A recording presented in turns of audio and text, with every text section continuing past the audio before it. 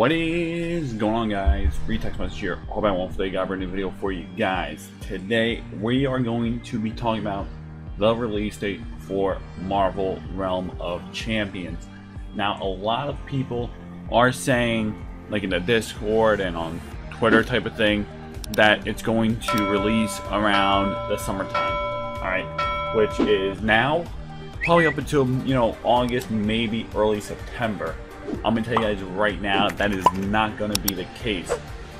And why? We're gonna get into that right here. So I'm looking at it on my left monitor and my right monitor, so I might go back and forth type of thing.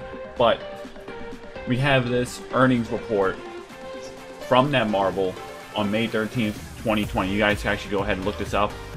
Company.netmarble.com, Invest Library. You can literally just look it up here. Netmarble Conference 2020. Boom, right there.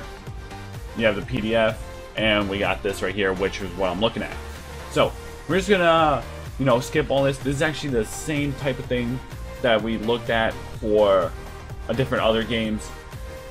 One of them being Marvel Future Revolution, because Marvel Future Revolution is actually not mentioned in this report, which is only a few months old, of course. So we're just gonna keep it going. We're gonna keep it pushing, right? We have all their games right here that are currently out right now. So you have Marvel Contest Champions, 7 Deadly Sins, Cookie Jam, Harry Potter. We don't care about those just yet. But on number 5 here, the 2020 major lineup. These are their major games that are coming out this year. So right now, we are, if we're looking at the second quarter, right? First quarter would be January, February, March. Second quarter is going to be April, May, June. Stone Age World came out. BNS Revolution came out. Third quarter is going to be July, August, and September. Right? So, BTS Universe, A3, and Magu Magu all need to come out.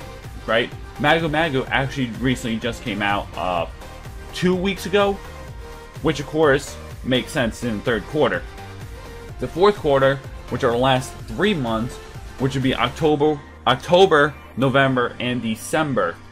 We have Seven Nights 2, Seven Nights Time, Nino, Marvel Realm of Champions Global, and BNS Revolution Global.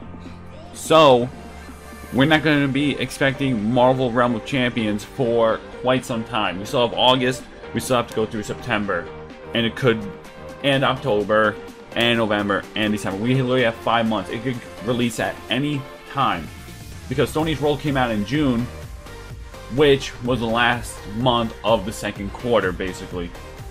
So we don't know when it's going to happen, but it's definitely going to be within the last 3 months of the year. October, November, and December, guys. Very upsetting, honestly, but this is what they said. This is their official report on their website, their company website. But yeah, guys, that's going to wrap up this video. Hopefully it cleared up some things. We don't have an exact date, but we have a general area on which we know this will be releasing.